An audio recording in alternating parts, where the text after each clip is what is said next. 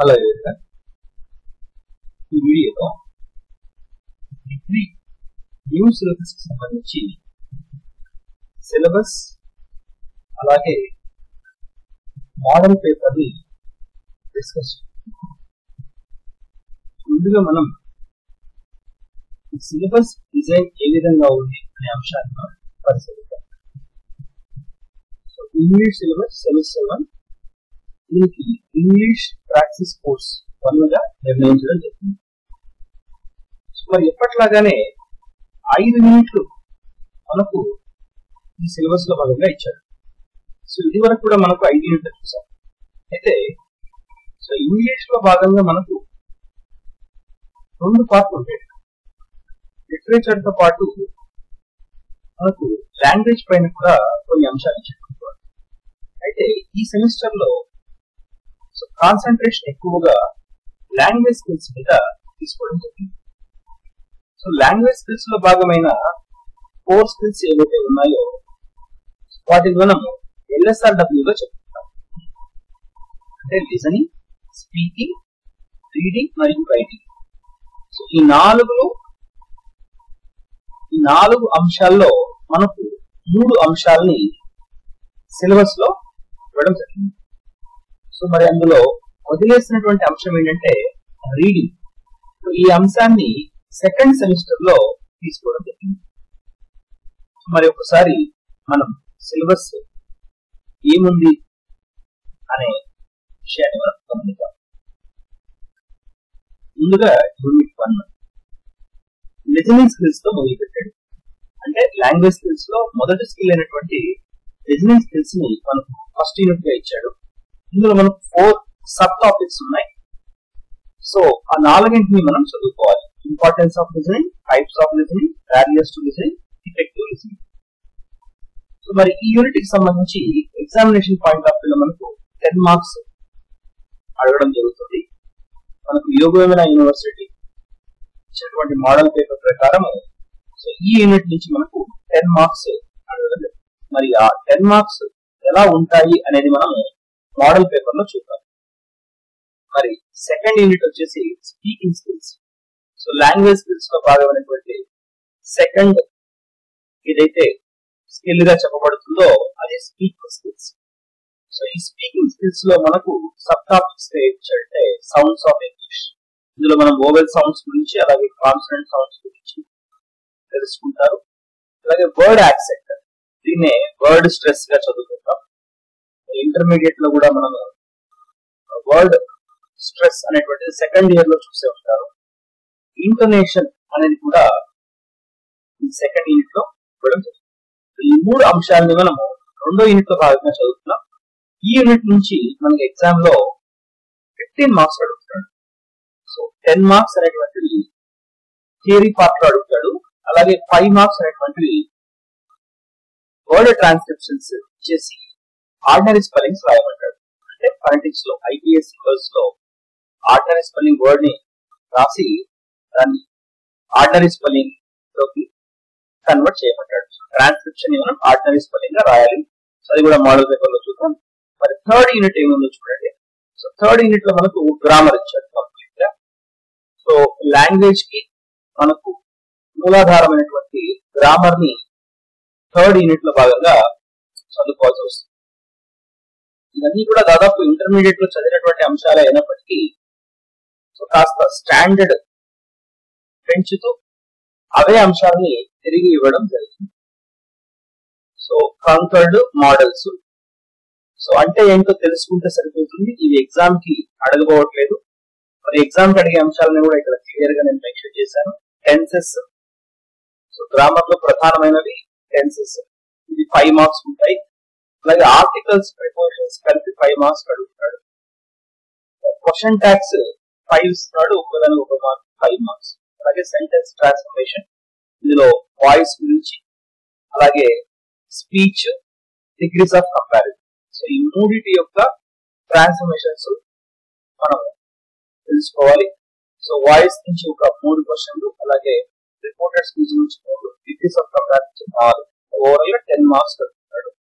Error correction, వీటిని మనం correction of sentences అంటాము. ఒక 5 మార్క్స్ కూడా ఓవరాల్ గా గ్రామర్ వెయిటేజ్ ఎక్కువగా ఉంది మనకు 30 మార్క్స్ యూనిట్ 3 నుంచి మనకు. సో ఇది బాగా చూసుకోవాల్సినటువంటి అంశాలు. సో వెయిటేజ్ ఎక్కువగా గ్రామర్. మరి 4th యూనిట్ వచ్చేసేటప్పటికి రైటింగ్. సో మనం లాంగ్వేజ్ స్కిల్స్ అనేటువంటి LSLW లో లాస్ట్ స్కిల్ అయినటువంటి రైటింగ్ 4th ఇచ్చాడు. పంక్చుయేషన్, అలాగే స్పెల్లింగ్స్, పారాగ్రాఫ్ రైటింగ్. ఇది కూడా మనకు థియరిటికల్ అడిగేదానికి అవకాశం. 4 క్వశ్చన్స్ ఉంటాయి, 2 అటెంప్ట్ చేయాలి. టోటల్ 10 మార్క్స్ ఇక్కడ మనకు ఇస్తున్నాడు. సో పంక్చుయేషన్, ఒక అంశం ఇస్తాడు, ఆ అంశానికి కొన్ని పంక్చుయేషన్స్ మిస్ అవుతాయి, అవి మనం రాయాలి. మిస్స్పెల్డ్ వర్డ్స్ ఇస్తాడు, అది కూడా రాయాలి. సో ఇలా పారాగ్రాఫ్ రైటింగ్ నుంచి 2 క్వశ్చన్స్ అడిగేదానికి అవకాశం ఉంది, థియరిటికల్ క్వశ్చన్స్. సో అవి ఎలా ఉండబోతున్నాయి అనేది మనం మోడల్ పేపర్ ద్వారా చూద్దాం. లాస్ట్ యూనిట్ అయినటువంటి 5th యూనిట్ మనకు సాఫ్ట్ స్కిల్స్ ఇచ్చాడు. సో లాంగ్వేజ్ స్కిల్స్ తో పాటు సాఫ్ట్ స్కిల్స్ కూడా విద్యార్థి దశలో నేర్చుకోవాల్సిన అవసరం ఉంది కాబట్టి ఆ ఆవశ్యకతను దృష్టిలో ఉంచుకొని సాఫ్ట్ స్కిల్స్ ఇవ్వడం జరిగింది. సో మరి అవి ఏంటో చూద్దాం ఒకసారి. స్వాట్, మనకు స్వాట్ గా చెప్పుకునే వాళ్ళం. ఇప్పుడు స్వాట్ అంటే strength, weaknesses, opportunities, challenges. Threats ని ఛాలెంజ్ గా మార్చారు. అది ఎందుకు అనేది సో సిలబస్ లో భాగంగా నేర్చుకుంటారు. అలాగే యాటిట్యూడ్ గురించి ఇచ్చాడు, emotional intelligence, telephone etiquette, interpersonal skills. So ఇవన్నీ కూడా సాఫ్ట్ స్కిల్స్ లో భాగంగా.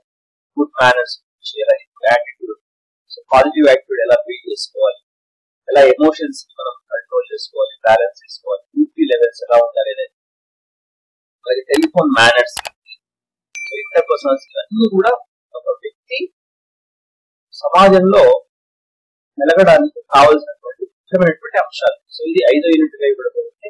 సో ఇవి కూడా మనకు 10 మార్క్స్ వస్తున్నాడు. సో ఓవరాల్ గా 75 మార్క్స్ ఇక్కడ ఈ ఇంగ్లీష్ సిలబస్ లో భాగంగా సో ఎగ్జామ్ కి అడుగుకుంటున్నాడు. సో ఇందులో మనం గుర్తుపెట్టుకోవాల్సిన అంశం ఏంటి అంటే లెసన్స్ మనం ఇక్కడ చదువుకోబోవట్లేదు. సో లెసన్స్ అనేటువంటి సిలబస్ లో భాగంగా లేదు. మరి ఇప్పుడు మోడల్ పేపర్ చూద్దాం.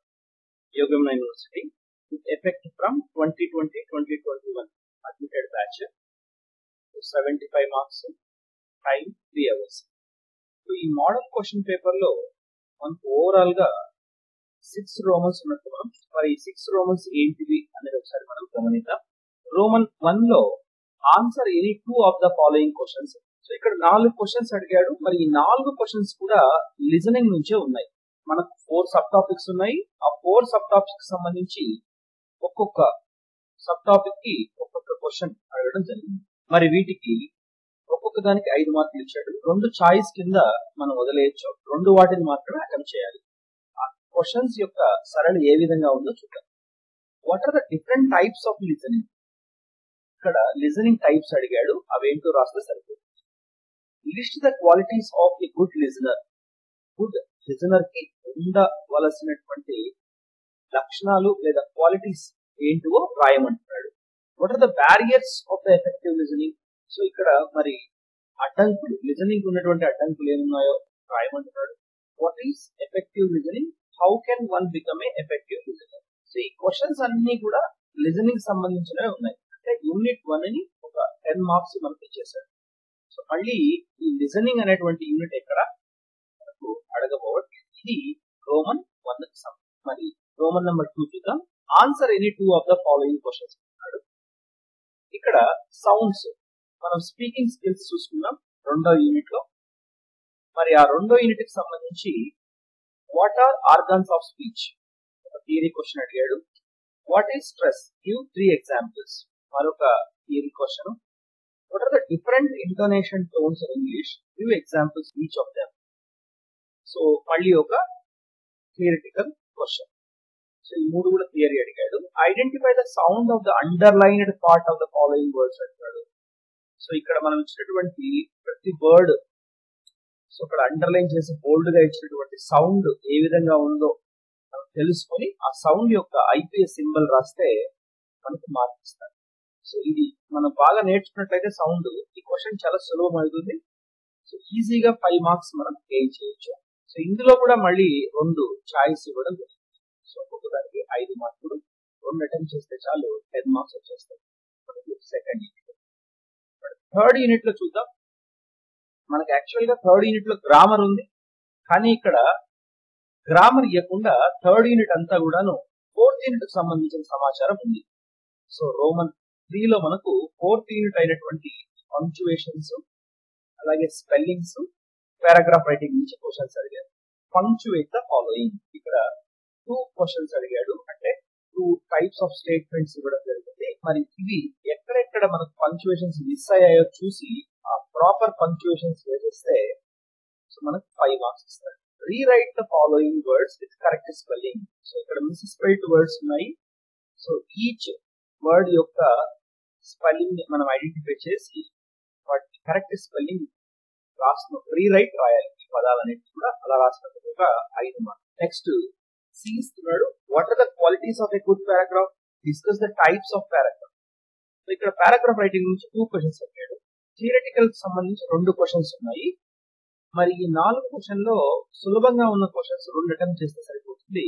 ఇక్కడ మళ్ళీ 5 మార్కులు, ఒక క్వశ్చన్ కి 10 మార్కులు సంబంధించి ఇప్పటికీ మనకు 30 మార్క్స్ సంబంధించిన రోమన్స్ మనం చూసాం. నెక్స్ట్ 4th రోమన్ చూద్దాం. Answer any 2 of the following questions. ఈ 4th రోమన్ లో 5th యూనిట్ యొక్క ఇన్ఫర్మేషన్ సంబంధించిన క్వశ్చన్స్ మనం చూస్తున్నాం. What is the emotional intelligence? Why is emotional intelligence important for students are employees? ఇది మనకు ఎమోషనల్ ఇంటెలిజెన్స్ చూసినటువంటి question. What is స్వాక్ analysis? What are the benefits of స్వాక్ analysis? So ఇది strengths, weaknesses, opportunities, threats దీని నుంచి అడిగినటువంటి question. So list some of the good manners while talking over telephone. So telephone etiquette నుంచి వచ్చినటువంటి question. What is positive thinking and right the advantages of positive thinking. Attitude అనే lesson నుంచి అడిగినటువంటి question. So ఎలాగో lesson లో చదువుకుంటారు, David man of positive thinking. అందులో ఉన్నటువంటి అంశాలని ప్రశ్నకు సమాధానంగా రాస్తే సరిపోతుంది. ఇలా మీకు 5 మార్కులు ఇస్తున్నాడు ఒక ప్రశ్నకి. సో 2 రాయాలి కాబట్టి 10 మార్కులు. 4th రోమన్ లో కూడా 10 మార్క్స్. ఓవరాల్ ఇక్కడ 40 మార్క్స్ కవర్ అయ్యాయి. నెక్స్ట్ 5th రోమన్ మనం చూడబోతున్నాం. Change the following sentences as directed. అంటే ఇక్కడంతా కూడాను గ్రామర్ ని ఫోకస్ చేస్తున్నట్టుగా మనం గమనించవచ్చు. ఎందుకంటే ఇది వరకు 4 యూనిట్లకు సంబంధించినటువంటి ప్రశ్నలు అయిపోయాయి. మరి మనకి ఇక్కడ ఎక్కువగా గ్రామర్ ఎలా ఉంటుందో చూద్దాం, క్వశ్చన్స్ ఏ విధంగా అడపడతాయి. సో మరి 5వ రోమన్ కి సంబంధించి మళ్ళీ సబ్ రోమన్స్ ఇచ్చాడు. ఏ, బి, సి అంటూ ఇచ్చాడు. మరి ఏంటి అది చూద్దాం. ఏలో ఏమన్నాడు? Change the following sentence into passive voice అన్నాడు. సో ఇవి మనకు 3 మార్క్స్, ఒక్కొక్క దానికి ఒక్కొక్క మార్క్ కూడా యాక్టివ్ నుంచి పాసివ్ వాయిస్ కి కన్వర్ట్ చేయమంటున్నాడు. చూద్దాం. Children like chocolates. Simple present లో ఉంది. దీనికి passive voice chocolates are liked by children అనేది ఆన్సర్ అవుతుంది. శశి ఈస్ ప్లేయింగ్ టెన్నిస్ అన్నాడు. ఇది ప్రెసెంట్ కంటిన్యూస్ టెన్స్ లో ఉంది. మరి దీనికి passive voice tennis is being played by Shashi అనేది దీనికి ఆన్సర్ అవుతుంది. మరి కృప రోట్ ఎ నావెల్. ఇది సింపుల్ పాస్ట్ లో ఉంది. మరి దీనికి passive voice A novel was written by కృప. ఇలా రాసినందుకు గాను మీకు 3 మార్కులు ఈ యొక్క ఏ అనేటువంటి రోమన్ కి ఇవ్వడం జరుగుతుంది. బి రోమన్ లో ఏమి ఇచ్చాడు చూద్దాం. Change the following sentences into indirect speech. ఇక్కడ ఇండైరెక్ట్ స్పీచ్ లో మనం వీటిని కన్వర్ట్ చేయాలి. He said I am busy now. ఇది ఒక స్టేట్మెంట్ కి సంబంధించింది. దీనికి మనం ఆన్సర్ చూసినట్లయితే he said that he was busy then అని మనకు సమాధానం వస్తుంది. సో ఐ అంటే కాబట్టి ప్రజెంట్ లో ఉంది, వాజ్ గా మారుస్తాం, నౌని దెన్ గా మార్చాలి. రెండవ చూద్దాం. She said to me I will meet you tomorrow. So ఇక్కడ షీ టోల్డ్ మీ అనేది అవుతుంది. ఇక్కడ ఐ అంటే ఎవరు? షీనే కదా. She told me that she would meet me the next day లేదా ద ఫాలోయింగ్ డే అని మనం రాయొచ్చు. ఈక్వల్ ఇక్కడ ఇదే కాబట్టి ఇక్కడ మన ఆబ్జెక్ట్ మీగా వస్తుంది. He said do you speak English in question. So interrogative కాబట్టి ఇక్కడ మనకి ఇఫ్ లేదా వెదర్ అనేటువంటి కనెక్టింగ్ వర్డ్ గా వస్తాయి. కానీ ఆర్ నాట్ లేదు కాబట్టి ఇక్కడ మనం వెదర్ తీసుకోము, ఇఫ్ తీసుకుంటాం. హీ సెడ్ ఇఫ్ యు అంటే ఎవరు, సబ్జెక్ట్ ఏమీ లేదు కాబట్టి ఐ అవుతుంది. సో ఇఫ్ ఐ స్పీక్ అని ప్రజెంట్ కాబట్టి spoken English, if I spoken English అని మనం మారుస్తాం. ఇప్పుడు ప్రజెంట్ క్వశ్చన్ కాబట్టి పాస్ట్ క్వశ్చన్ గా మార్చాం. Next change the following into other degrees అంటున్నాడు. దీనికి 4 మార్క్స్, ఇక్కడ 4 ఇచ్చాడు. మరి చూద్దాం వీటి యొక్క ప్రశ్నల సరళి ఏ విధంగా ఉందో చూద్దాం. Iron is the most useful metal అన్నాడు ఇంటూ పాజిటివ్ డిగ్రీ. ఇది ద మోస్ట్ వచ్చింది కాబట్టి మనకు సూపర్లేటివ్ డిగ్రీలో ఉంది. సో మరి దీన్ని పాజిటివ్ డిగ్రీలోకి మారిస్తే ఏ విధంగా ఉంటుందో చూద్దాం. So iron is the most useful metal. అప్పుడు మనకి ఏమవుతుంది, నో అదర్ మెటల్, వేరే మెటల్ ఏది కూడా దానికి సాట్ రాదు కాబట్టి no other metal is as useful as iron అనేది మనకు పాజిటివ్ డిగ్రీలో వస్తుంది. ద మోస్ట్ అన్నాడు కాబట్టి దానికి ఏది సాట్ రాదు కాబట్టి మనకు నో అదర్ తో మొదలు పెడుతున్నాము. సో మరి రెండో చూద్దాం, T is as popular as coffee. ఇది కంపారిటివ్ లోకి మార్చుకుంటున్నాం. ఇప్పుడు ఏమవుతుంది, సో ఆల్రెడీ మనకు పాజిటివ్ డిగ్రీ అనేటువంటిది పాజిటివ్ లో మరి కంపారిటివ్ డిగ్రీ ఏమవుతుంది, negative. Is not more popular than tea అనేది మనకు కంపారిటివ్ గా మారుస్తాం. మరి థర్డ్ వన్ చూద్దాం, imaginary fear is more dangerous than real experience. So ఇది మనకు పాజిటివ్ రాయాలి. సో ఎలా వస్తుంది, real experience not as dangerous as imaginary fear అనేది అది పాజిటివ్ గా వస్తుంది. నాట్ యాజ్ డేంజరస్ యాజ్ లేదా సో డేంజరస్ యాజ్ అని కూడా రాసుకోవచ్చు. మరి ఫోర్త్ వన్ చూద్దాం, very few sights in nature are as beautiful as rainbow. ఇది ఇక్కడ మనకు సూపర్లేటివ్ రాయమంటాడు. సూపర్లేటివ్ రాసినప్పుడు ఏమవుతుంది, వన్ ఆఫ్ ద వస్తుంది.